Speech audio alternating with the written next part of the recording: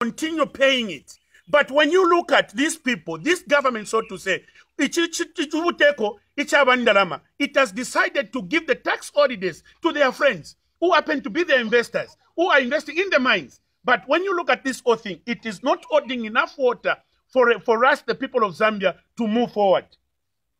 All this said, I want to announce to you that I have resigned from UPND Alliance, as it is not championing the cause of the poor anymore. I am no longer supporting the UPND Alliance, and I've resigned from UPND Alliance because what we promised the people, it is not happening.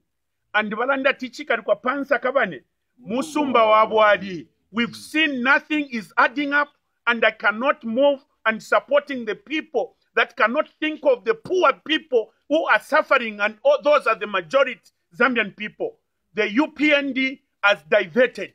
What they promised the people is not what they are doing to the people of Zambia. We normally get in this leadership to provide leadership unto the people.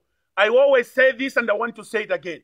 What the country Zambia is lacking, it is leadership. And it is my humble prayer that lesomu inomo taladira atupere mparume iara tuwafa muli chino chalo.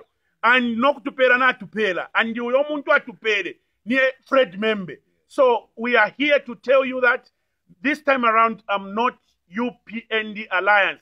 I'm not supporting the alliance. I'm now Socialist Party. I belong to Socialist. Fred Membe is my president. In democracy,